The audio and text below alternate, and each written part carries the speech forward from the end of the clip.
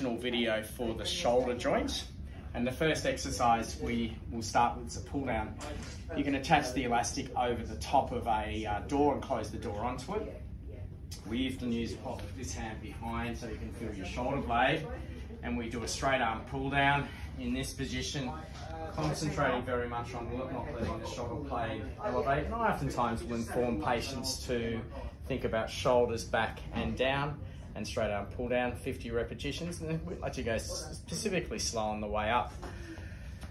Shoulder pull back into this position, like so, down to the side, making sure on the way up it's nice and slow, 50 repetitions. Third exercise is a retraction exercise.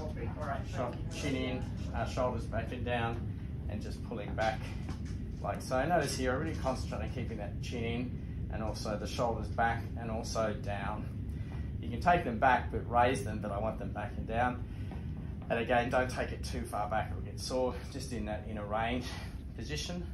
50 reps, like so. If you've not got too much pain in the shoulder, it doesn't irritate it, up against here, 50 tiny little reps into this position, like so. We'd also like you to do a stretch of the posterior capsule, just down into this position, and that's all. Thank you.